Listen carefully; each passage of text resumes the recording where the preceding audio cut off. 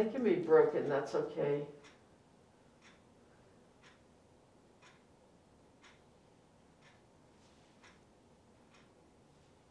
It's a fairly thick one. That's that one.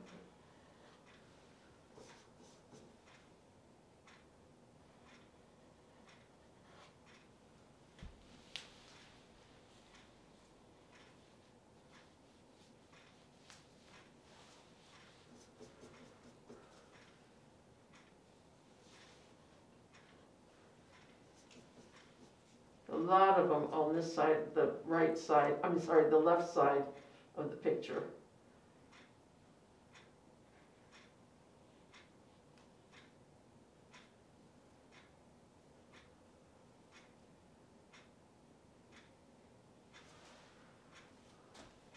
And I'm probably going to darken some of these branches on the tree. There's a lot of thick paint on there, but some dabs of dark will probably help. But first I want to get these little branches in. Then after that, I'm going to try to blend this dark a little bit better. That's going to be a little bit difficult, but it's definitely doable.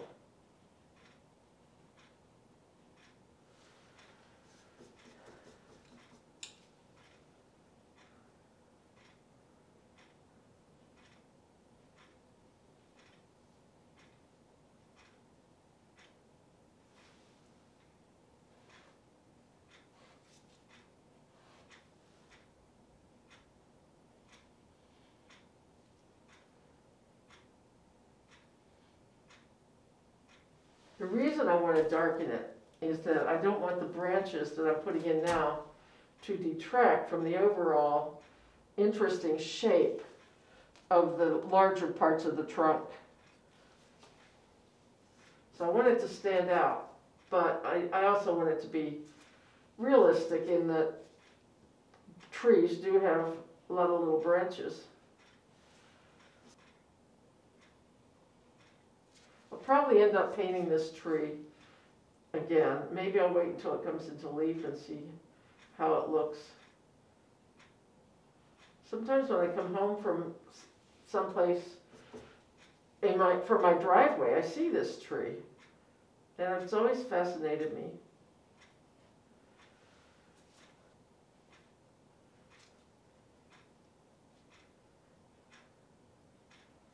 Might as well put something coming off of this invented branch too.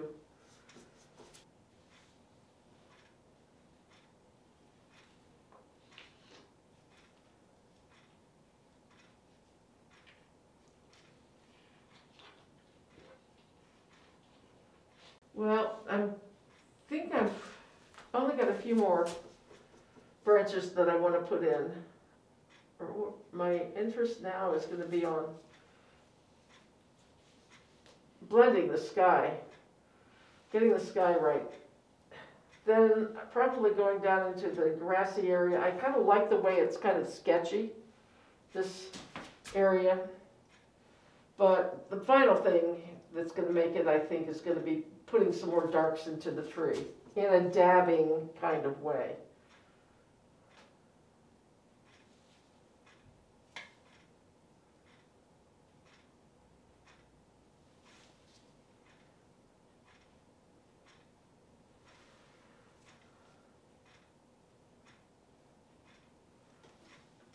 So now I am going to concentrate on blending this. I think I've got enough branches for the moment. You can always put some more in later. So I'm going to mix some more color for this sky. I'm aiming for a pinkish, bluish, lavenderish, but that's something that's lighter. I already have a good bit of lavendery pink on here. I'll grab a little of this darker blue.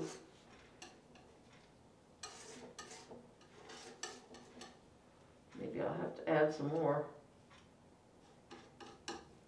Ultramarine blue.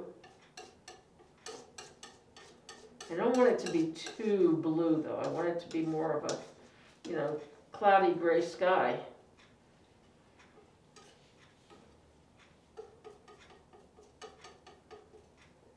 dab of black, just a tiny dab. So I saved this brush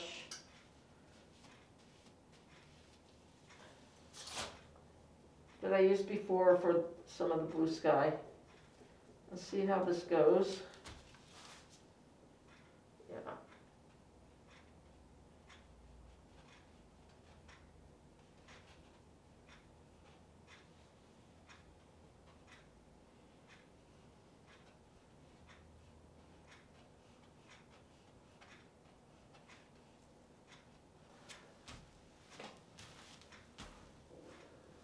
Stand back, of course, to see how this addition looks. I think it's working.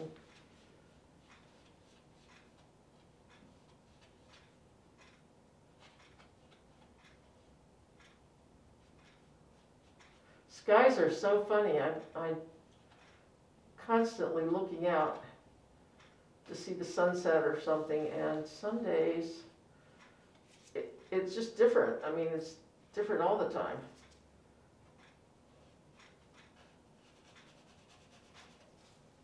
So I could take another picture of this on another time, and it could be maybe the same shape of tree, but the sky could probably look entirely different.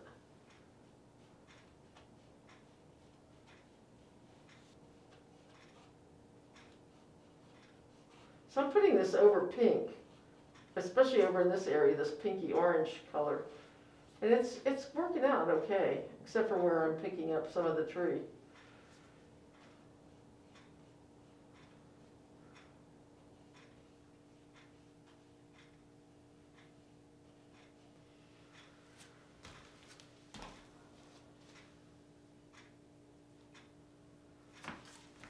I feel like I could play with this all day and never, well, I could just play with it all day.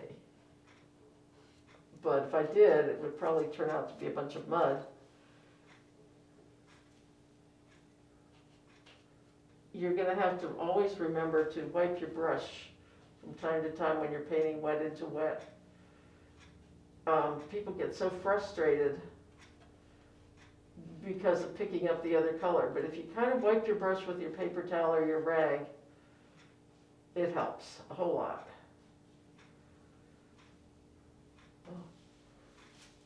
I just got a little of this color into the tree trunk. I'm just going to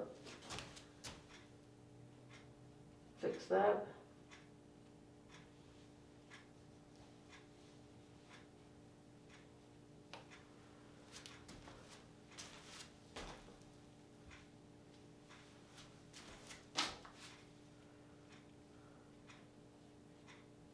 So I want both sides to kind of look alike. I mean, in another painting, that might not be the desire, but in this painting, I want it to kind of be balanced, knowing I'm never going to get it perfectly balanced.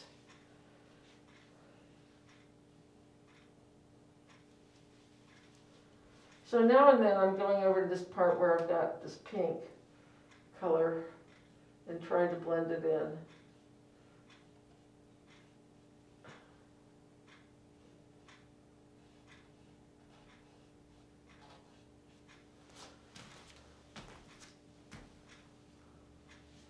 Now I'm going to try a little bit more of I'm going to mix some more pink.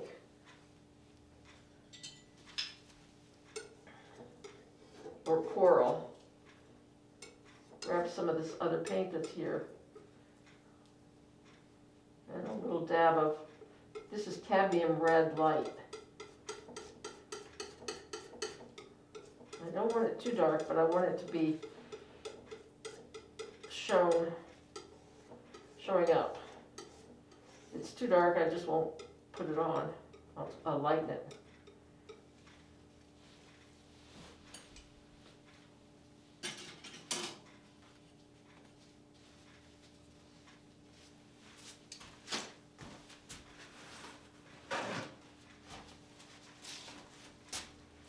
Okay, so I'm going to rinse my brush a little bit.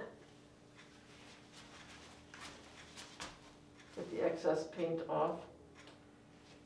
Maybe take a look at my photo. The photo has the clouds in layers. I don't want that because I think it detracts from the tree. But I do want some of the coral color that's on the bottom.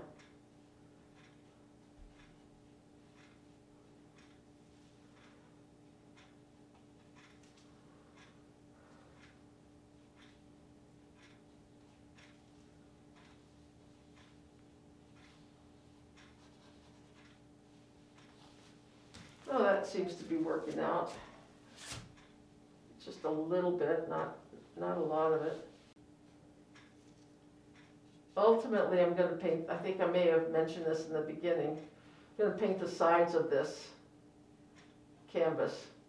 Not sure what color, what I'm going to do. I mean, I could extend the water, the sky, the tree, but probably we'll just paint it a neutral blue that matches what's up here. It's not going to be seen that much once it's framed, but you can see a little bit.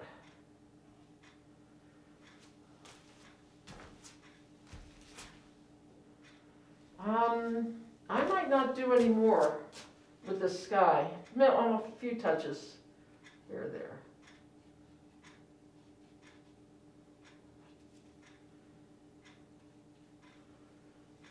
Okay, so now that I've got the coral pink set in the way I want it, I'm going to go ahead and darken the tree some, because when I look at it from a distance, it's too much the same color as the ground down here, and it's just not dark enough. So I've mixed some dark, but that said, I'm going to go ahead and mix a lighter version so that I can kind of alternate and have it kind of, not layered exactly, but just different texture on the tree. Need a little blue. When you look at trees, I might have said something earlier, but when you look at trees, it's just amazing the different colors you can see in the trunks.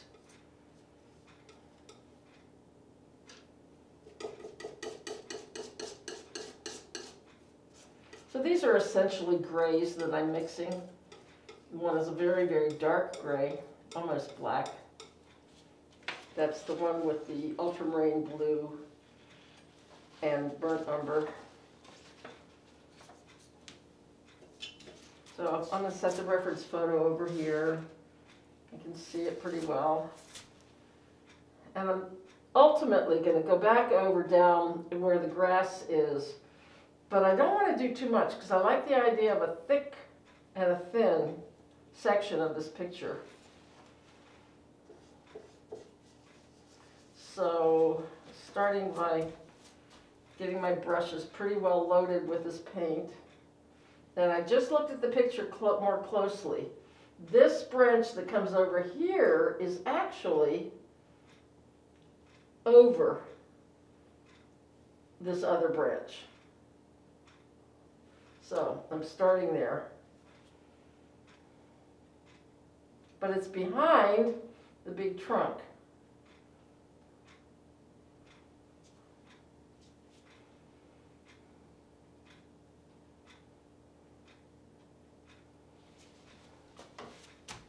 So I'm trying to get this more like a silhouette, the tree. And I will probably do a little bit of, not much, a little bit of lightening up the water. That's why it's so important to step back from your painting and just analyze it for a bit.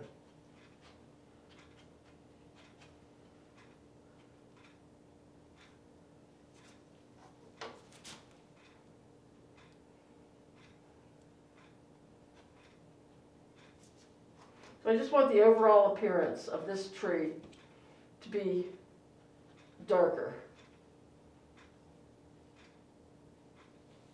while still leaving in some of the layered aspects.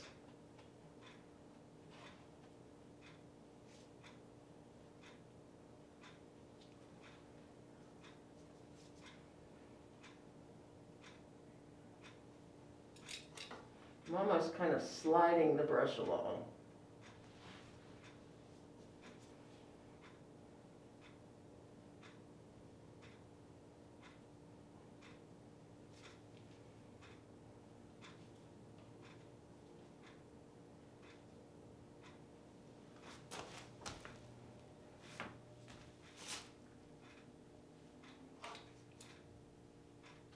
And I definitely want my brush strokes to show, which is one reason why I'm using two different colors, although I haven't gotten into the lighter color that I made yet. Now might be a good time.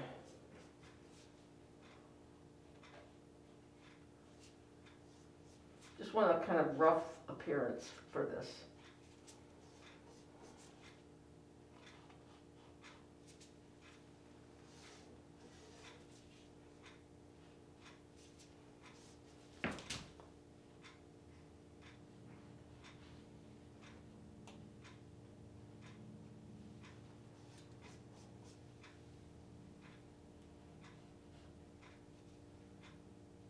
Here I have a little bit of a ridge, so I have to take that out.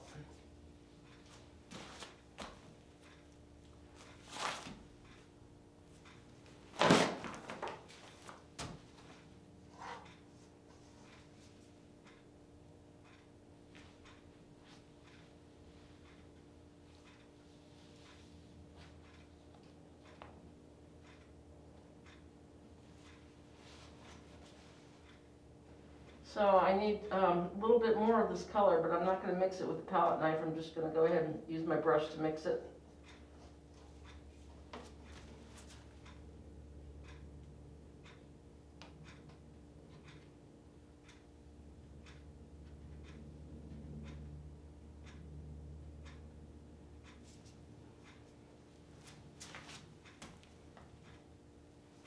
Yeah, I'm thinking it's looking better already.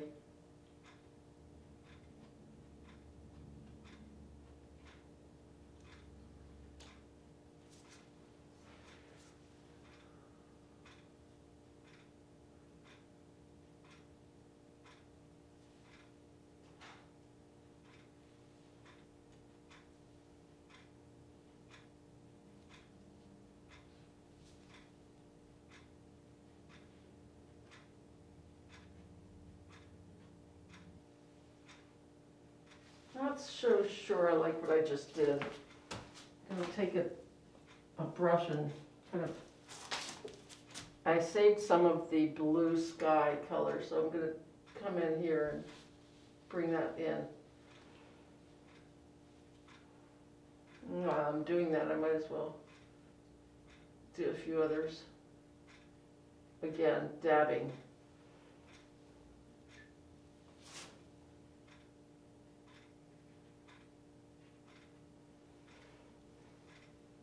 Now I'm going to step back. There are a lot of places where I've got the paint really thick on this tree. So I have made some more of a lighter color. I'm going to just go through it very lightly. And I can see some other areas that need to be fixed.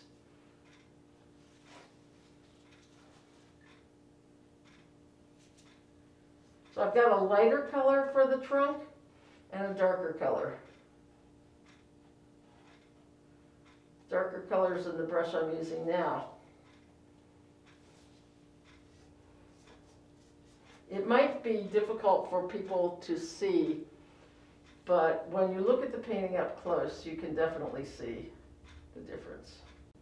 I normally don't like hard edges, but on this painting, it might be that they work in a sense of almost a Japanese print kind of thing. Just to see this whole kind of design of the tree trunk.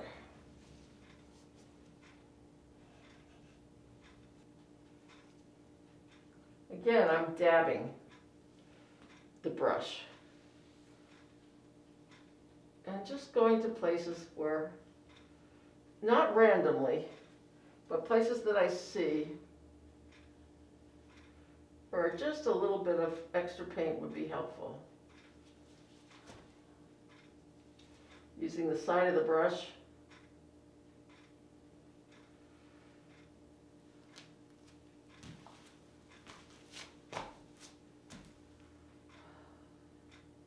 I'm going to leave it at this for now and go ahead and work in with the grass next to the picture. Okay, we took a little break, and during the break I looked at the grass and I put a few dots of red in it. I'll put another one, but I've got enough. No, I don't want it to be too much, but like right here. So you pretty much have to look at the painting up close. And one of my workshop teachers taught me that if you have green leaves on a plant or a floral picture, it's a good idea to put a little red on the leaves, just little touches of it. So in this case, I was fairly liberal in that I wasn't being particular in putting some red in, just to give it a little more interest than being a flat color. But in the meantime, my real thing that I want to do right now, not my real thing, but the thing I want most to do to finish this up, is to see about putting some color into this, some additional color into this water. And that's so tricky because, you know, water goes in currents and the light on the water changes all the time. But I'm going to try it anyway. I can just wipe it off if I have to. I'm not sure, as I said, about this.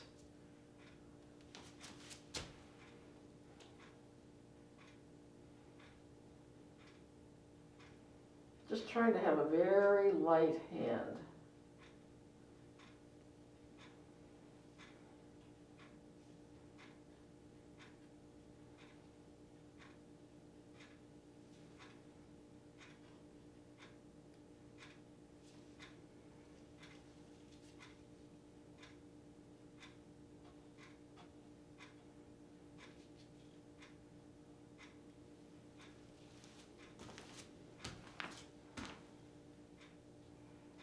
Yeah, I think that's about enough. I'm just going to scrape some of it off and put maybe one more line down here.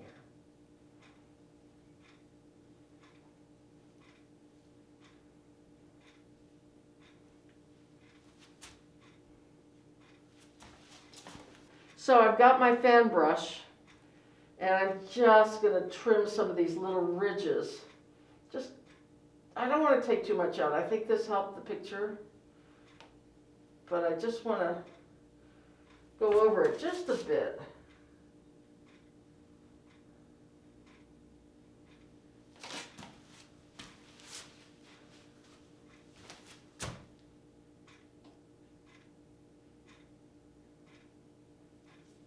I just find water to be very tricky. Just now I just did something I really didn't want to do. But it's fun, I'm not complaining.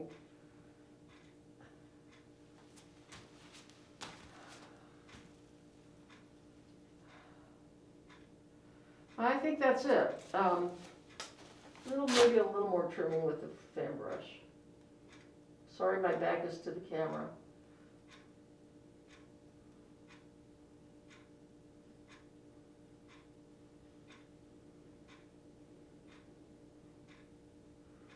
Some of the paint is already dried, so that's a little bit of a difficulty. Well, I think this painting is finished, and I'm very pleased. I especially like the way I did the tree darker.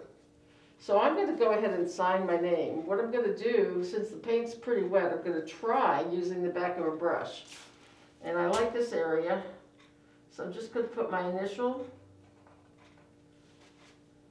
and then my first initial, which is P, and then I'm going to, oh, I'm having a hard time getting, there we go. So,